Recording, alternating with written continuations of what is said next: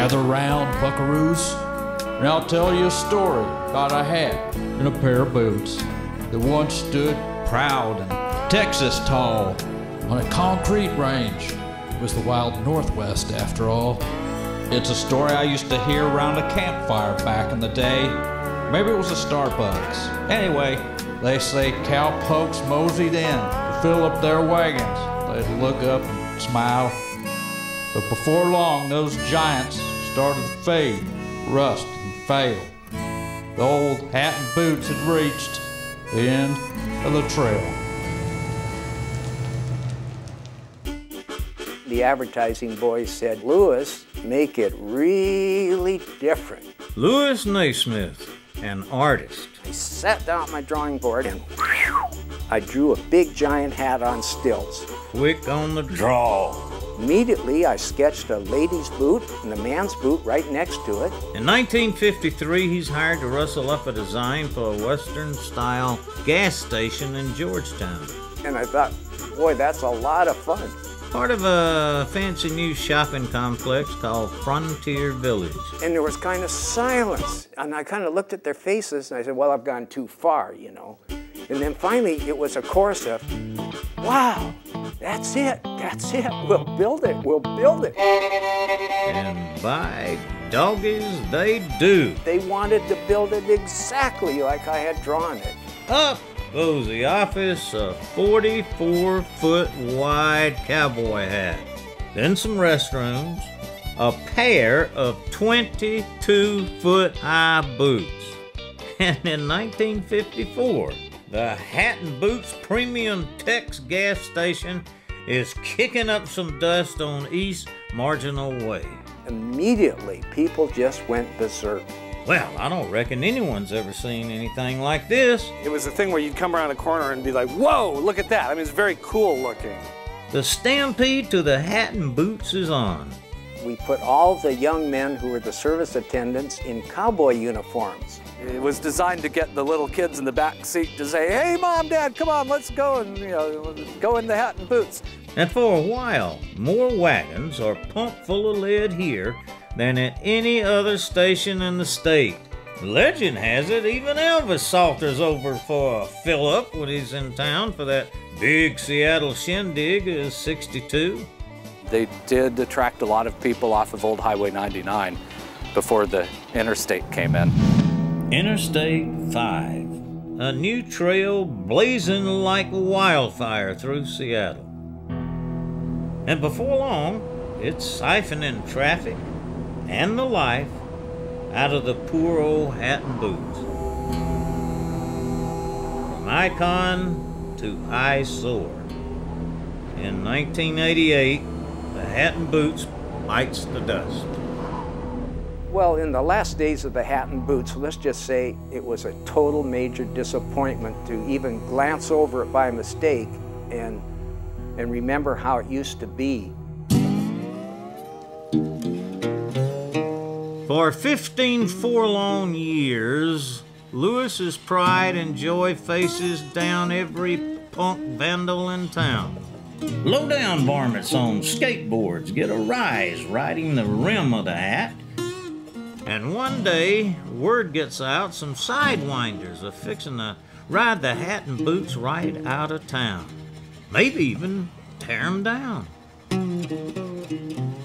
Well, the Hat and Boots have been a part of Georgetown for 50 years. The Hat and Boots are as important to Georgetown as the Golden Gate Bridge to San Francisco or the Space Needle to Seattle at large. 817. Well, ain't nobody closer to Hat and Boots than Alan Phillips. The fact is, he lives and works within spitting range of it at the Carlton Avenue Grocery. It's said to be the oldest operating grocery store in Seattle. But hey, that's another tale.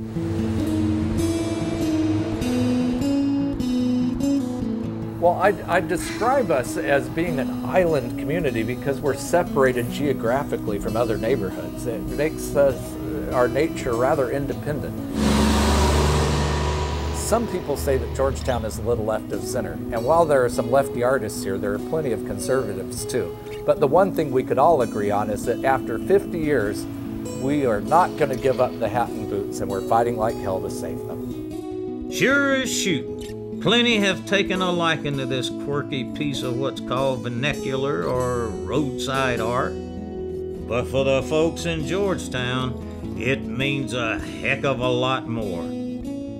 If the hat and boots were ever to be gone from Georgetown, it would be like losing our soul. That's right. Somehow over the years, this colossal cowboy curiosity has become the soul of a community. Save your hat and boots! A soul that's got to be saved. I just like it. It's quite neat. About 100 of us met up at Cleveland High School and dressed up in our Western garb. And we marched down to the site where the hat and boots used to be on Marginal Way and kind of rallied around them. He wanted to stay in he wanted to stay and make things pretty around here. And now, here he is. John Keister is another cowpoke ready to wrangle a rescue. He campaigns to save the hat and boots as host of King TV's comedy show, Almost Live. It's important for those things to not be lost. I mean, it's like, like I say, a city loses its soul, it loses its character, one building at a time. Today we're announcing that we're going to participate with a group of Georgetown citizens. These boots aren't made for walking quite yet. The city of Seattle manages to scare up some matching funds for the beloved, maybe a tad kitschy icon. It's not high art, but it was a pretty important symbol for a lot of people. And it's going to cost a lot of money. And Especially Louis Naismith. I feel kind of humbled that so many people are so interested in something that really looks like a derelict. What this derelict needs is a good spit and polish. We had to remove the concrete from them before it fell on somebody's head. Lead-based paint had to be removed. There were some issues with asbestos. Alan Phillips and his partners saddle up for the restoration. The whole Georgetown community was involved in this project from the beginning, from fundraising to actual physical labor on the project. It's been a Georgetown effort all along.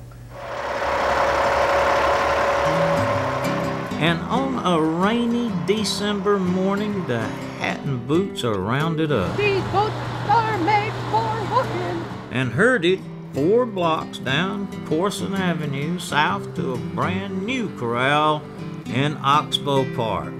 All I can do is babble right now. This is the best thing that, yeah, this is great.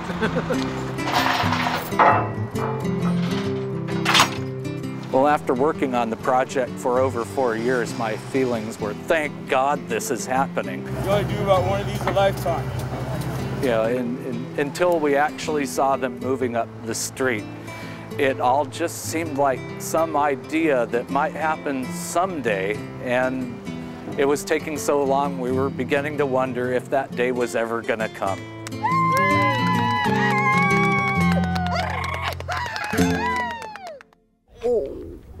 Oh, look at that. Goodness. Oh, sweetie, I can't believe it. Now, Louis Naismith moses in from time to time to ride herd on the makeover. This, and I think this line needs to climb a little more before it comes down. Yeah, that's good. The hat and boots looks to be on the comeback trail. But after this job is done, cash dries up and work slows to a crawl. Has the hat and boots reached trail's end?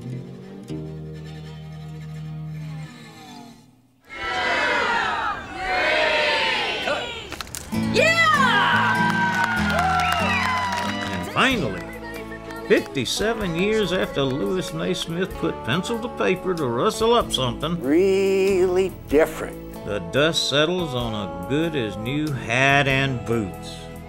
Overwhelmed, really, actually overwhelmed. They're just as bright and colorful as the first day we walked away from them and said, that'll do. Well, this feels very, very nice. Joe Lambo couldn't miss out on this fandango.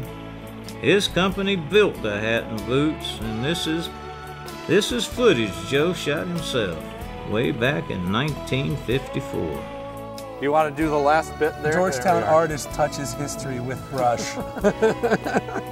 Fantastic. And I want to thank all of you who spent the last 10 years putting this together. What a fabulous community effort.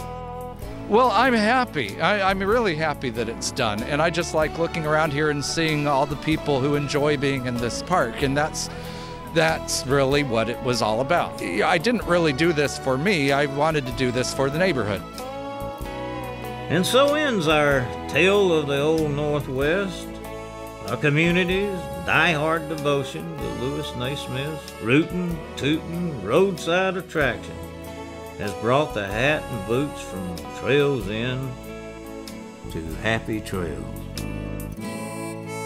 Cowpokes gather round to celebrate a cherished icon of the past. The hat and boots are home at last.